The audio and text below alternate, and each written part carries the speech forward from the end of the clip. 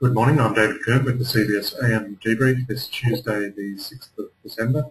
It's just on 8:30 AM, and in overnight market action, the US is looking pretty good there for a while, but apparently some disagreements over how to address the European debt contagion issue saw some of the enthusiasm from the US traders come off, and consequently the Dow did close down slightly, albeit about 19 points or 0.18%. Take a look at the indices here now. The S&P was down 1.5 or 0.13, so slightly less, and the Nasdaq actually ended up closing up 0.13%. The Eurozone, a little bit of a mixture there with the FTSE up 0.43 and the DAX up 0.1, and the rises. The Euro Stocks 50 was down 0.45 and the CAC down 0.04, and Spain was reflection on this debt crisis issue, was down worst of all, down 1.25. Let's take a look at what we can expect in the local markets here.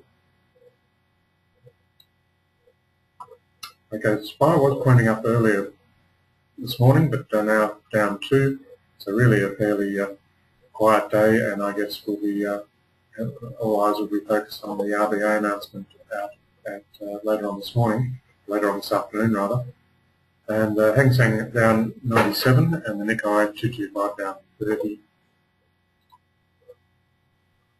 If I have a look at our commodities now, natural gas, big move there earlier, around 4%, currently 3.5%, so just up over $4.50 there, and the clients holding the natural gas warrant should be reasonably happy about that, and hopefully we'll be exiting out of that trade for quite a nice profit there pretty soon. Moving on to crude, 89.11, so brushing with $90 there. Down through our softs, cocoa up 4.43, big move there. Coffee up 2.03%. Corn down 0.96. Cotton off 1.44. Some of those are coming off pretty high tops.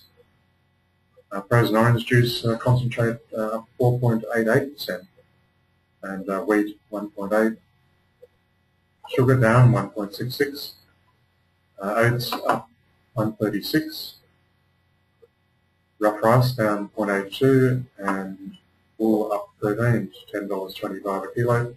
And copper back above $4 at $4.01 and 0.15. That's a 0.3% increase. Gold making fresh new highs here at $14.25.90, and silver at $30.22.5. Have a look at our currency pairs here. The euro is buying 1.3306 US dollars. Pound 1.5712 US dollars. And the US dollar is buying 82.6650 Japanese yen, and the Aussie battler at buying 98.98 US dollars.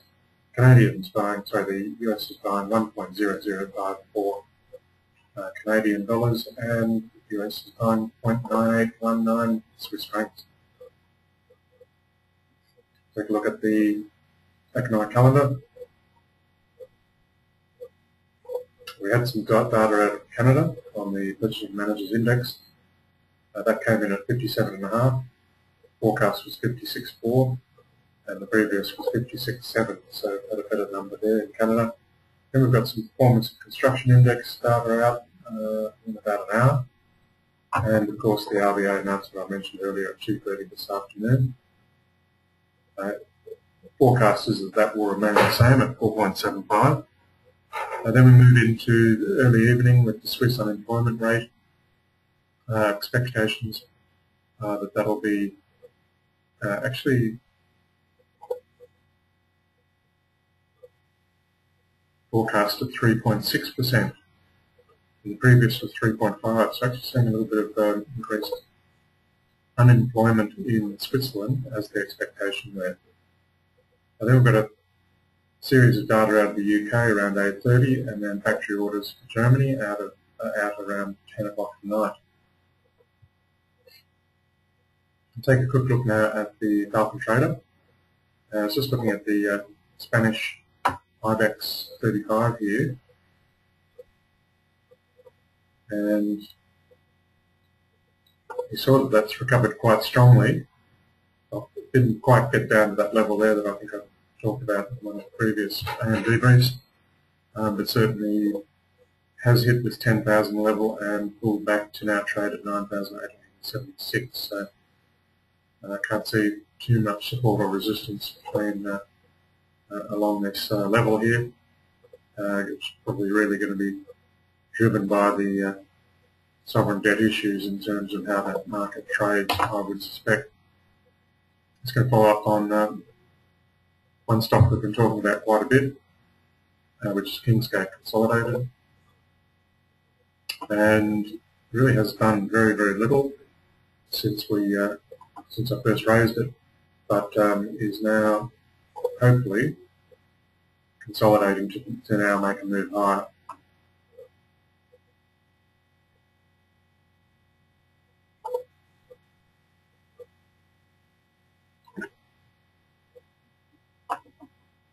Okay, take a quick look at the euro. We talked about it breaking below this inner upward trend line, which it certainly did, but it's now closing back above that, so we might expect to see that to work high from here.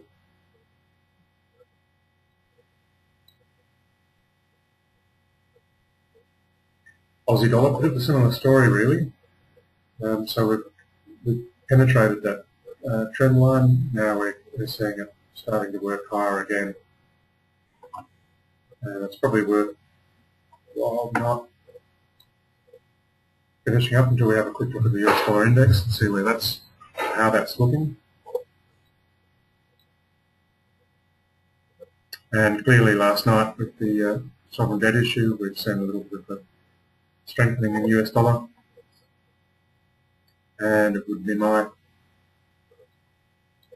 thinking that just above this 80-cent level here, this old level of support, might present new resistance to the top side. So, thanks as always for your attention. I'm going to leave it there and see you next time. Happy trading. Bye for now.